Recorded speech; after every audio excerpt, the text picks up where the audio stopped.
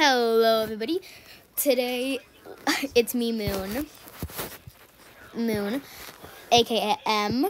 So today I'm going to show you how to achieve this look right here.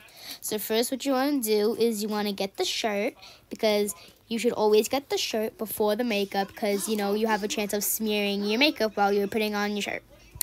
So for the eyeshadow, you gotta get these two little compacts right here, like a dark purple and like a dark violet. So you want to do the dark purple like this, but leave a little space in the middle, because that's where you're gonna put the dark violet. Alright.